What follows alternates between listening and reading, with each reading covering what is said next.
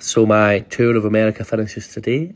I have been here for just under 8 whole weeks, and it's been great. It's been great fun. America, I love this country. I love coming. I'll be back. But at this point in the tour, I'm sure you usually see maybe your favourite artist or whatever say, oh, you know, it's been great. I'm sad to be going home. Tour. I am fucking buzzing.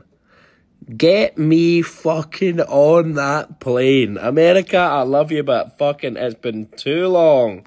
Who says that touring since January, pretty much non-stop, has an effect on you? Huh?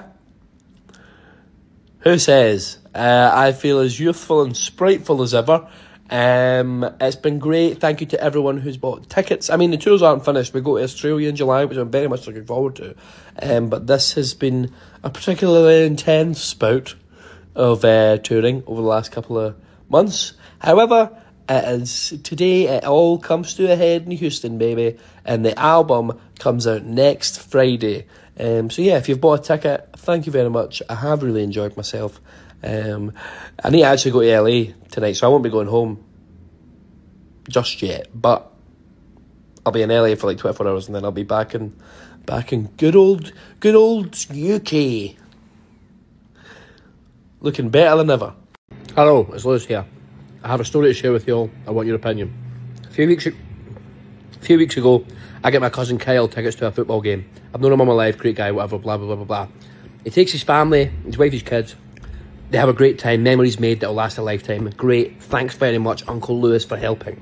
Right, a few weeks later, my cousin Kyle was like, alright, do you want to come for a drive, blah, blah, blah, blah, I'll take you out for dinner, whatever. We stop in at McDonald's. I'm a big McDonald's fan, everyone knows this. Kyle gets his meal, I get my meal, Kyle orders McNuggets. Huge news. Now, I'm obviously expecting, I'm going to split these McNuggets. Kyle hands me one McNugget. Kyle doesn't deem me worthy enough for more than one McNugget. After what I've just done for him and his family, I've created memories that will last a lifetime for him and his silly little family. And this guy only gets me one nugget. So I just want people's opinion. I want people to let me know, do they think this was a heinous act committed by the man they call Kyle? And yeah, what, I don't know, what, and is there any situation...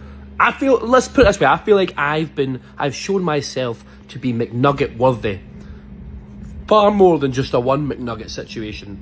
And Kyle has cheaped out, or just showed pure greed, which is one of the 7 deadly sins, by the way. So yeah, let me know, I'm overreacting. Is one McNugget, you know, is that enough penance for what I gave him? Yeah, let me know.